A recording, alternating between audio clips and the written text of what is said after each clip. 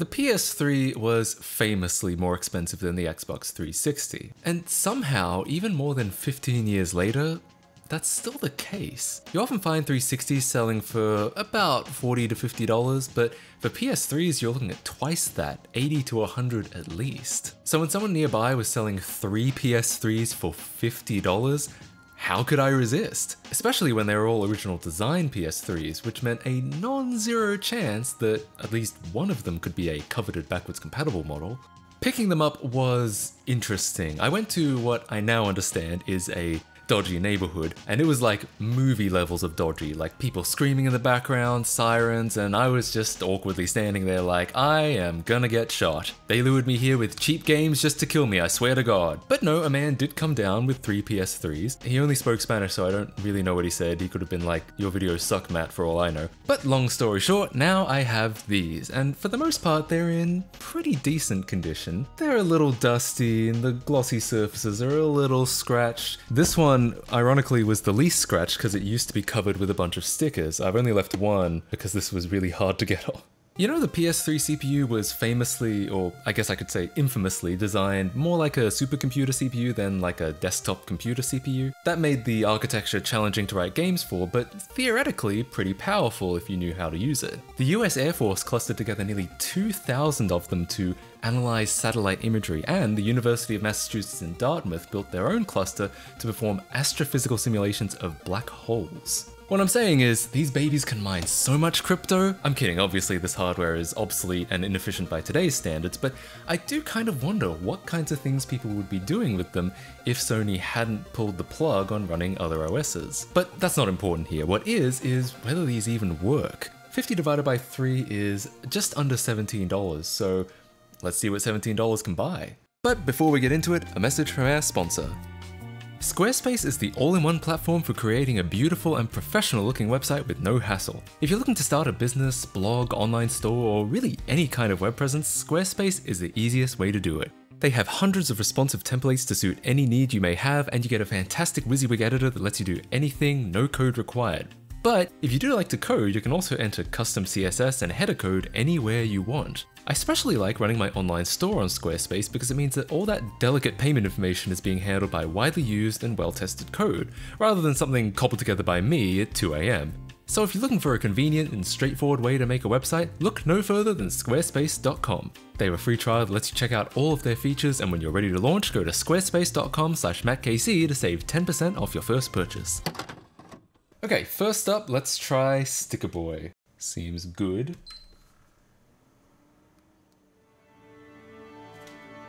Hey, here we go. Yeah, not bad, not bad. Oh, I'll have to get a controller. Hang on. Fun fact, if you plug a PS4 controller into a PS3, it will work. It just can't be wireless, won't have vibration, and the PS button doesn't work. But other than that... Oh, nice. This is looking pretty good. Of course, what else did I expect? But so far, seems to be fully working. Alright, we gotta try a disc. I might prefer modding and playing games off hard drives, but it is something we need to know. Well, look at that.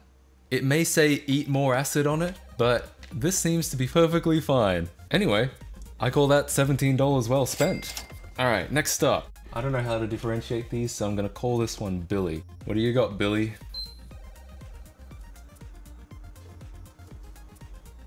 Oh dear.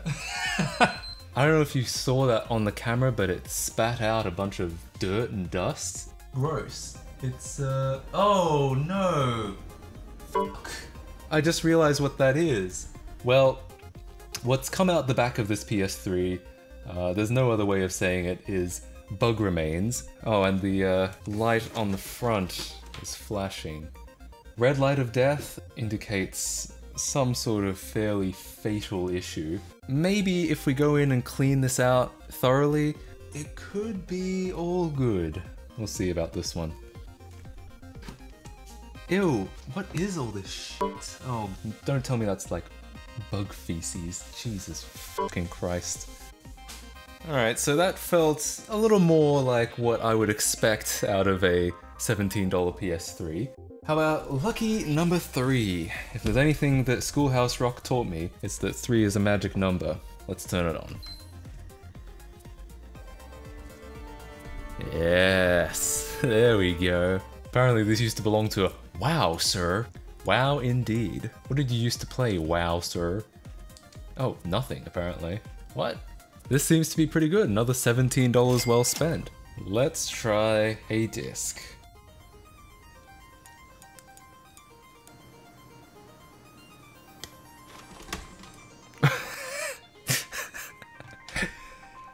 Well, that's not a good sign. But you know what? That is okay. Like I said, I'm the kind of person who likes modding and running games off hard drives anyway, so lack of disk functionality, not such a big deal for me. So honestly, I can't really complain. 2 of these seem to work fine, minus the 1 disk drive, and I'm definitely going to try fixing the 3rd one and see if we can get 3 working systems, but even if I can't, $17 for a parts machine is still a pretty good deal. Sadly, if you were wondering, none of them have PS2 compatibility. It was a long shot anyway, there were very few models that ever had that, so it's not exactly surprising. Okay, so all of these need a good clean, that's a given, but what is inside this one, the one that didn't work? I have to know why bugs were spitting out the back, and I have to know if it is actually fixable, because the only thing better than 2 PS3s is 3 PS3s. So I went ahead disassembling. As disgusting as I felt doing it, I knew that every single bit of this needed cleaning, and the only way to do that would be to take all of it apart. What do you think you're doing there, little man? Plus, I was somewhat morbidly curious just how bad it would get. Oh, fucking hell. This is getting to me. I'm like... As you can see, there's some pretty severe corrosion in a lot of places. If that managed to eat through a component or trace on the board, that could very well be our culprit. If it's a corrosion issue, it's probably fixable. The bad news is, it's gonna take a lot of willpower to get there. Okay, let's get to work.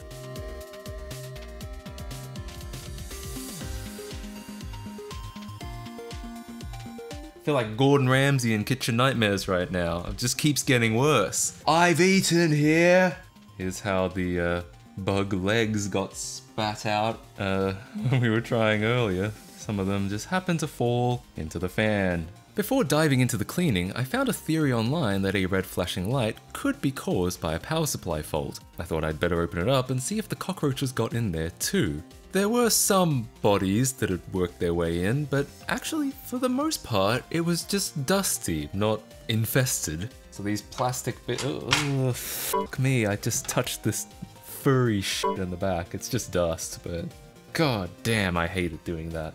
While looking at it didn't tell me much, I realized there was another way to confirm if there was something wrong with the power supply. I mean, I just happen to have 2 other PS3s with known working power supplies that I can swap in and see what happens. Or so I thought. So apparently this plug in the front is different between the 2 power supplies. That's cool. So assuming the power supply was an unlikely culprit anyway, I decided to just leave it and move on. I also figured I should check inside the Blu-ray drive too. Once again, I don't consider the drive super important, but it would still be good to know. And from a glance, it also seems pretty much fine inside, though obviously we won't know for sure until I can actually turn it on for more than 2 seconds. There's also a disc in it. NCAA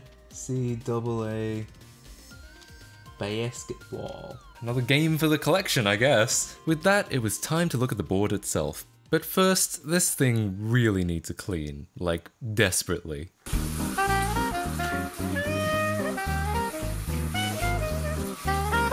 Okay, so everything has been cleaned. Most of the bug carcasses are gone, but there's still areas that need a lot more care and attention. So I cleaned these areas off with a lot of alcohol, as well as some isopropyl alcohol for the board, and then went ahead reflowing any joints I could see that looked corroded. I also figured while I was here, I may as well replace the thermal paste too. Honestly, I was very much stabbing in the dark, just hoping something here was the problem and would be fixed by the reflowing. Unfortunately, after doing this for hours, pretty much all over the board, nothing had made any difference. After a while, I was starting to feel a little lost and unsure of what to do next. I thought, if only the PS3 had some way of reporting error codes. Hey, wait a minute. The PS3 is a very complex device, so there's a lot of things that can go wrong. Thankfully, it's also a very intelligent device, and it constantly monitors its state for errors, especially during startup. The PS3 system controller, or syscon, logs these errors, and this log can be accessed externally with a simple serial connection. If we hook into that, maybe we can figure out exactly what's going on. Now, there are some complexities to this. Each board revision puts these points in different places and also reports the error codes in slightly different ways, but eventually I figured out where the points were and started getting error codes. If you look at the output here, the left column are the actual error codes, while the right column is the time that the error occurred at. The time is all Fs here because I removed the clock battery. As far as the error codes go, there's a lot of info about these on PSDev Wiki. For our purposes, we can ignore the A and 0 at the start. The next two digits represent the startup step that the error occurred on, ranging from 0 to hex 80. Since these all say 80, that means the PS3 actually passed its power on self-test and started booting before the error occurred. The next four digits are the actual error, and we seem to be alternating semi-randomly between 1002 and 2124. 1002 represents a power failure in the PS3's GPU, also known as the RSX. Specifically, it indicates noisy voltage on the RSX's power line caused by bad filtering. That's definitely useful information. 2124 is less well understood, but appears to be a general error in the console's AV or HDMI encoder chip. So what does that tell us? They both seem to be graphics related, but what does that actually mean? To be honest, I was a little worried about the HDMI encoder error because it's a surface mount chip with a lot of tiny, delicate pins. If it had to be replaced like PSDev Wiki suggests, I honestly didn't even know if I'd be able to do that with the equipment and expertise I had available. However, I also realized that the much clearer error 1002 did have a much more obvious culprit. There are a set of high-performance capacitors that are a big part of the power filtering and supply for the CPU and GPU. They've become known as the NEC tokens for obvious reasons, and they've become kind of the Xbox clock capacitor of the PS3. Not in the sense that they start leaking and corroding the board, thank God, but that they're starting to fail en masse, becoming one of the most common issues with PS3s today. PSDev Wiki even says that while many components are involved in filtering and could cause 1002, that it very much points to the NEC tokens. I had a sneaking suspicion that the HDMI encoder error was actually a red herring, or at least a symptom rather than a cause of some kind of greater power issue. With this, and knowing it's a common fault anyway, I decided to dive straight into replacing the NEC tokens. While you can't buy exactly these things as a replacement, you can buy a number of surface mount tantalum capacitors that achieve the same result. And so finally, I have some replacements. It's like a rainmaker. Now, this is not cheap. Each capacitor costs between $1 to $2, and you need 4 of them to replace each NEC token. That means to replace all 8 NEC tokens on the board, you need to buy 32 of them. So all in all, that ends up being about 50 bucks. And as we all know, you could buy 3 PS3s with that. I come from the school of older electronics where if you're replacing capacitors, you may as well replace them all, but it's actually recommended to keep at least some of the originals in place for reasons that'll become clear later on. But not knowing that yet, I carried on removing them all, which in and of itself is a bit of a challenge. They're soldered on the bottom, which means the usual tricks like solder braid or desoldering guns won't work here. At first, I tried a heat gun to try getting the solder hot enough that it would just come off smoothly, but I'm still not super experienced with stuff like this, and I couldn't really seem to get anywhere. The PS3 board is very thick and infamous for being able to quickly dissipate heat. Eventually, the capacitor started coming apart, so I just picked away at it, which is actually one of the recommended ways of removing these things. Yeah, as we learned from the Wii's capacitors, often the easiest ways to remove surface mount components is by destroying them, paradoxically causing less harm to the pads as well. In this vein, I later took another recommendation of using a razor to slice them off. While I was initially skeptical, this actually did end up being the cleanest and most effective way to remove these, at least for me. What we're left with is 4 pads per capacitor. The 2 on the outside are positive and the 2 on the inside are ground. As I said earlier, we'll be placing 4 new tantalum capacitors on each one, but there's a slight complication. The new caps are actually too long to fit snugly between these strips, which means you either need to scrape away at the board to expose more of the pads so you can mount them vertically, or just mount them diagonally, which is what I opted to do. It took a bit, but all capacitors have now been replaced. I think I did everything correctly. Pushing the power button.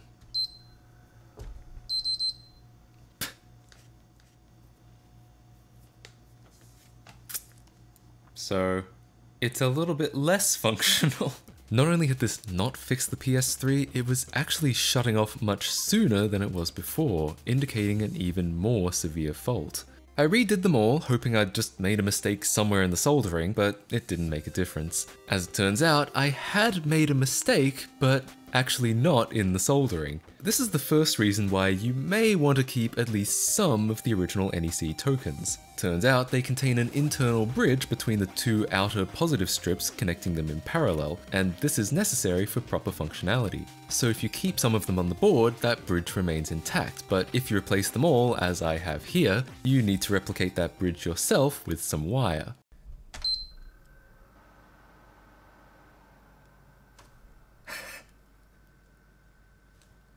It's staying on!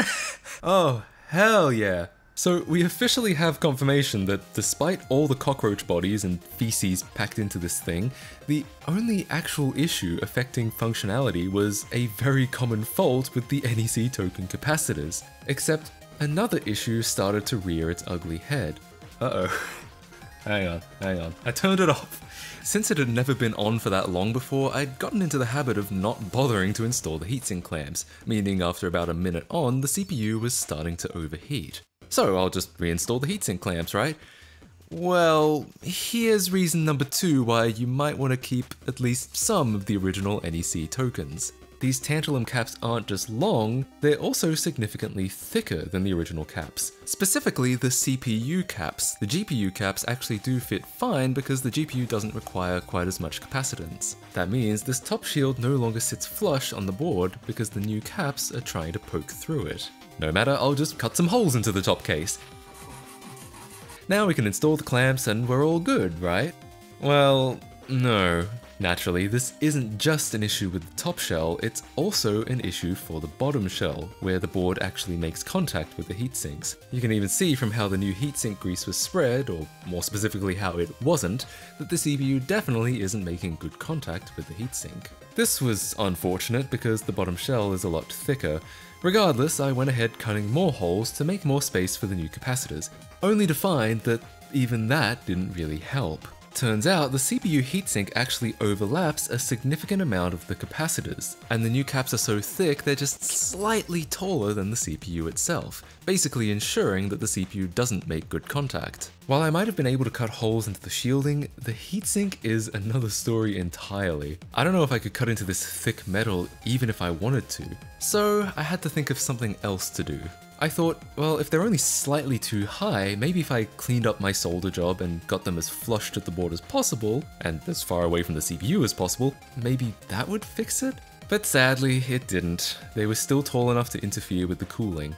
I was stuck here for a while. It seemed like there was just no good way to solve this problem. At this point, I really was wishing that I had kept the original CPU caps on the bottom, especially since the CPU didn't seem to even be the problem. All the errors were GPU related. And it's not like I could restore the old caps because obviously they were destroyed by the removal process. I kept thinking about it and really I just needed the caps to be somewhere else, preferably as far away from the heatsink and shielding as possible. And that's when I got an idea that was pretty radical. There was this kind of empty space to the top left of the caps, which was not only out of the heatsink's way, but also completely clear to the bottom shield. Could I somehow move the caps up there? With no other ideas I could think of, I decided it was worth a shot. I soldered the new caps in a row on some cut-up bits of paperclip, and then soldered the paperclips to the pads, almost like a railway track. I had no idea if this would work. I mean, it's kind of ridiculous, right? Well, it did. The PS3 still booted and functioned properly, but with the added bonus of no longer overheating after like 1 or 2 minutes. After all that work and investigation, after cleaning hundreds of hollowed out bug carcasses out of this PS3, it finally seemed to be working properly. For the most part. While the thermals had obviously improved to the point it could now play games for long sessions at a time, it did still seem to run a little hotter than I'd expect. After only 10 minutes idling on the XMB, it seemed to reach as high as 69 degrees Celsius, and during gameplay it was getting dangerously close to 80. This all felt a little too high to me, but I looked at some online statistics and while these are obviously completely anecdotal, it does seem to suggest that some board revisions do idle that hot. I don't think this is caused by my mod anymore, but I also didn't want to just leave it running that hot all the time. I thought I'd try one last trick to help get the temperatures down. No, not delidding, I don't think I have the courage for that just yet. This is called the eraser mod. Essentially, you just stick some heat-resistant and non-electricity conducting substance, like a plastic eraser, under the CPU clamp, and it adds just a little bit more pressure, increasing the CPU's contact with the heatsink just that little bit more. And don't worry, it's not going to be as thick as it looks. The clamps will squish it down so that it provides even coverage. There are concerns that adding more pressure to the board could be bad for it, but I feel like it should be pretty safe because it's only adding a fraction of a millimeter to a system already designed around clamps and pressure. Was that enough to make a substantial difference? Amazingly, yeah. My temperatures across the board dropped by about 10 degrees Celsius. And thanks to Webman's Auto 2 fan speed algorithm, the CPU temperature doesn't even exceed 65 degrees Celsius, even during gameplay, let alone idling. I think we can officially call this PS3 fixed. Pulled back from the brink of death, ready to put that supercomputer CPU to good use. Playing video games. Sadly, it looks like I won't even have the time in this video to clean up the other two PS3s, but since those were working and just needed a good dusting, I'm sure you guys already know what that would look like. So I really did get 3 PS3s for $50, plus the exorbitant replacement caps of course, but still, all things considered, I'm pretty happy with how this turned out. It was definitely a tough project, but those are always the most rewarding. Anyways, thank you so much for watching, I hope you enjoyed this video, and I'll see you all in the next one. Bye guys. Subscribe to